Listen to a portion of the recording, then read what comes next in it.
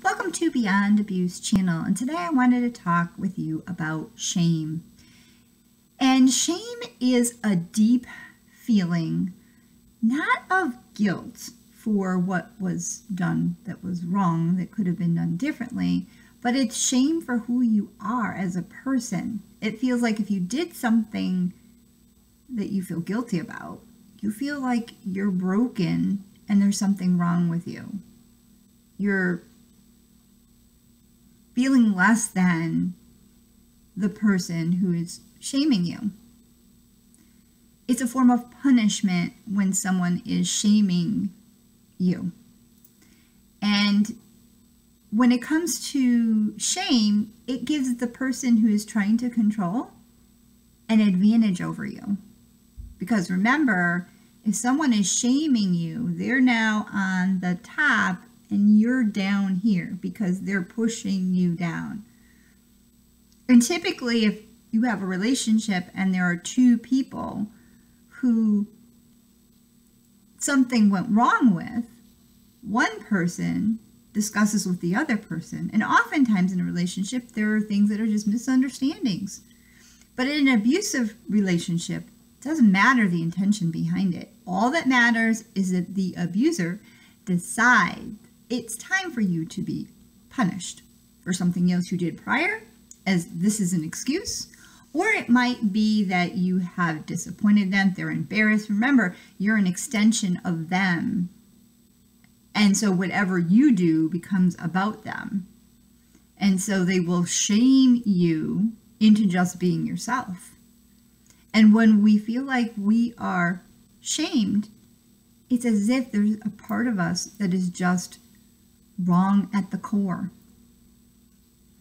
And it's something that then filters into everything else, because it's like a new part of us has been closed off.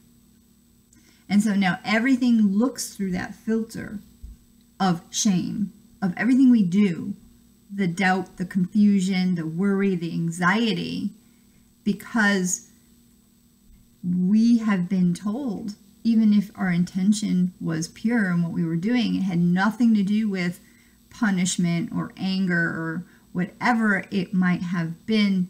The intention was not to cause a problem. It was not to hurt anyone. So now you don't know what to do, because if you had that intention to begin with, you just don't do it. You're like, oh, okay, yeah, that was wrong. I won't do that again.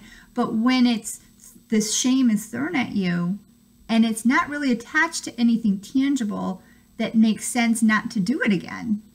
So you're unsure of what you do and whether it will be accepted or it won't be accepted because it was illogical. So this shame that is coming at us is actually not even about us. It's about shame in themselves and the need to have this facade in the narcissistic mind that they need everything to be perfect. And when you're not falling in that mold of an extension of them to play the role that they want you to play, then the shame and the anger comes out at you. And one of the ways they can do it is they can berate you. They can give you a look. The reaction can be that they're giving you the silent treatment.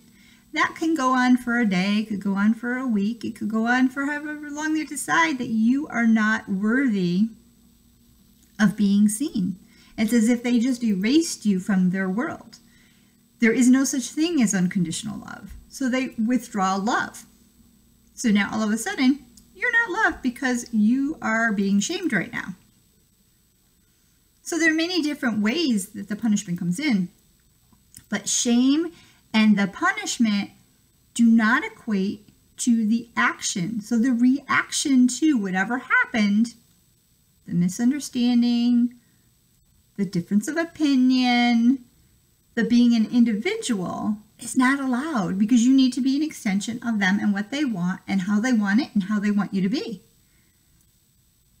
So it could be as simple as where something's placed, where something goes, that you change something that they didn't want changed, you move something they didn't want moved. It could be the smallest of things, or it could have something that has nothing to do with them. It has to do with you're improving yourself. And they don't want that either. So they're going to shame you. They may be the only person that's going to find something negative about what it is you're doing. That will be their punishment towards you. So there becomes this very high confusion rate over what I do, because no matter what I do, I don't know what the reaction will be. So it's like you're walking into a landfield, a landmine, and you don't know when you step, where you step, what will happen.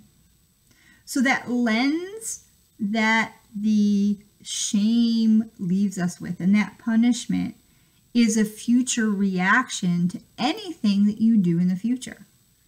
It leaves you really uncertain, confused. You don't know, if I do this, if I do that, if I do this, or what if I do that? No, like the landmine, like if I step here, it's gonna go off. If I step over here, maybe it won't go off. Maybe I keep stopping in this area and I'm safe, I'm safe.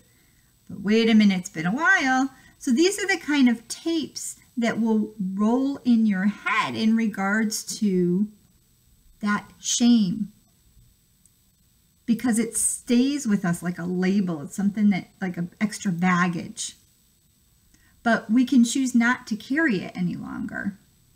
And had we known before, we were conditioned that shame was something that was inherently wrong with us, we can learn to let go of that baggage of shame and not carry it anymore, because it wasn't ours to begin with.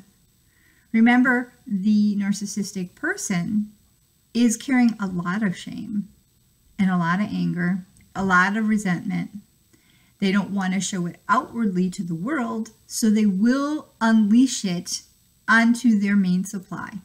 Main supply being the person that they choose as the main person that they're going to gain their leverage from. They're going to suck all that they can get from you.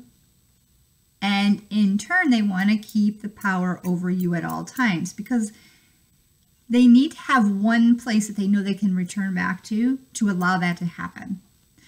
The outside world needs to look like they have the perfect life, and you need to make sure that it looks that way outside in the world as well as in the home